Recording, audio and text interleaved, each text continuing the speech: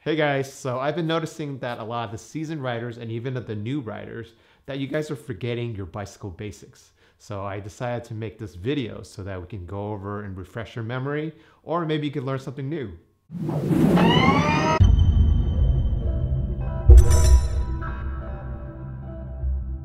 The first thing we always do before we go on a ride is to put on our helmet.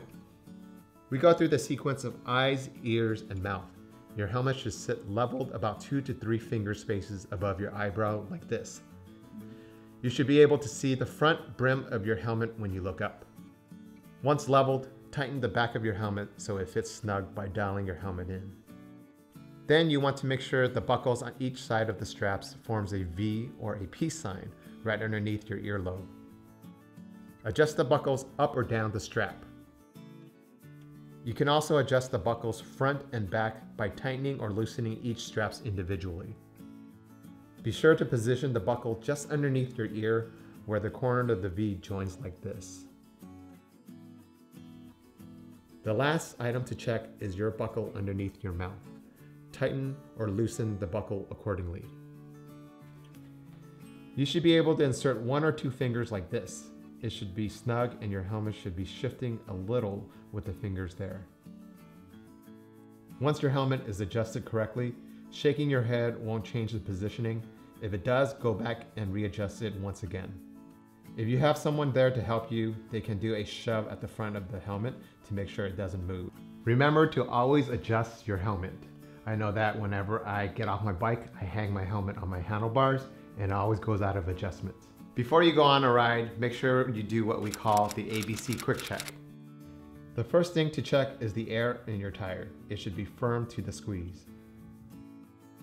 If the tire needs air, you'll need to pump it up with a floor pump. But before we can start using the pump, we should talk about the 2 types of tire valves. The first one is called a Presta, which are the narrow ones that can be found on most higher end bikes. They'll require you to unscrew the core before inserting the pump nozzle. The other type of valve are the common ones found on lower end mountain bikes or cars. They're called Schrader valves. Be sure your pump can accommodate the type of valve you have on your bike. The smaller hole is for Presta valves, the larger hole is for Schrader valves. There are nozzles that can accommodate both with just one hole like my pump. Just put the nozzle of the pump on the valve and flip the lock on the pump and begin your compressions. Be sure to go all the way up and all the way down for the most efficient usage. Your pressure gauge should give you a PSI reading. Pump up to their desired pressure for your bike. I usually pump up to 10 PSI, lower than what the maximum is recommended for a good balance of comfort as well as rolling resistance. Once you are satisfied with the air pressure, flip the lever back down and remove from the valve. If you have a Presta valve, screw the core back down. Next thing you need to do is check the B's, which stands for brakes and bars. Squeeze the levers and make sure you have about 1/2 inch to 1 inch gap between the handlebar and the lever once compressed.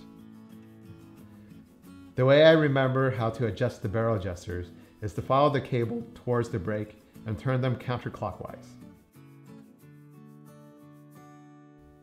Another way is to compress your levers and turn the barrel adjusters.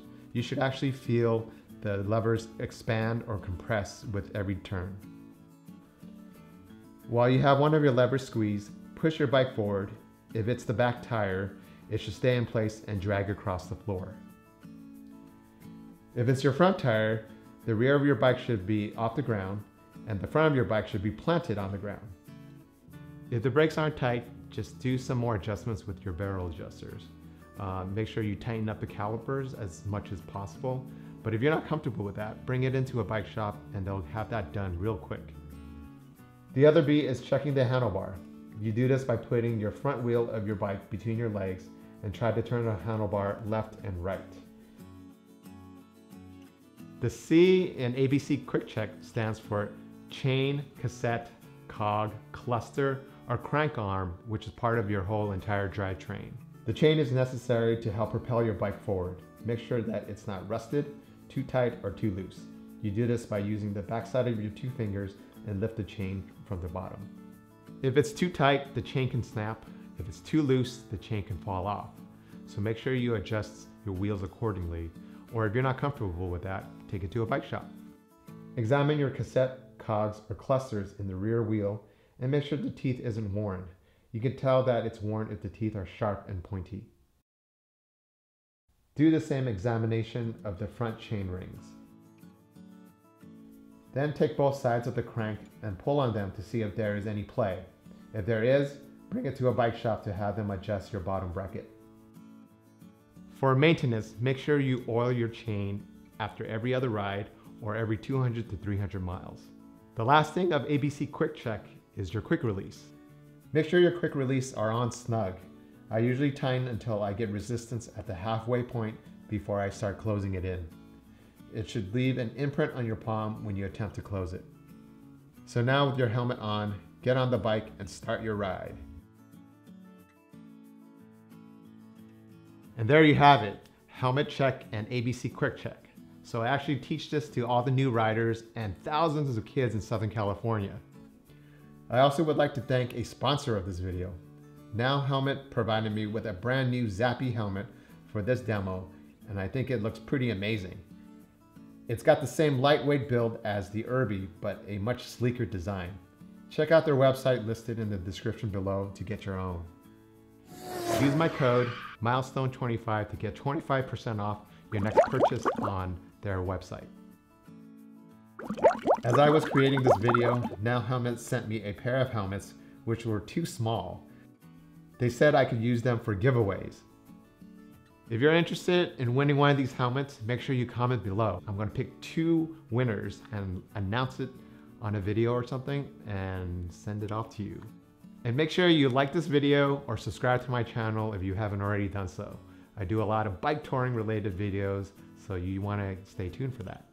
And until next time, make sure you discover your ride.